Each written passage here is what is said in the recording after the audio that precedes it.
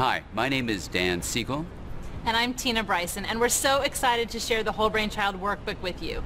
Since the book, The Whole Brain Child, came out, parents, clinicians, group leaders, they've all been asking for something that would allow them to go deeper and to help parents really wrestle with the ideas and apply them in really practical ways. So we wanted to create a workbook where parents and instructors could actually go through step by step the different aspects of Whole Brain Child so that you could actually write in the book ways in which you are deepening your integration of your own experience as a parent and other caregivers.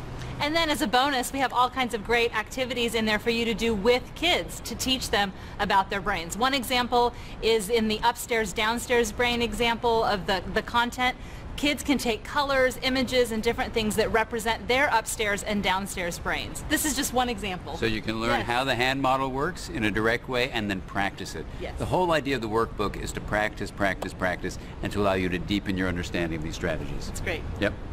So we welcome you to the workbook for the Whole Brain Child.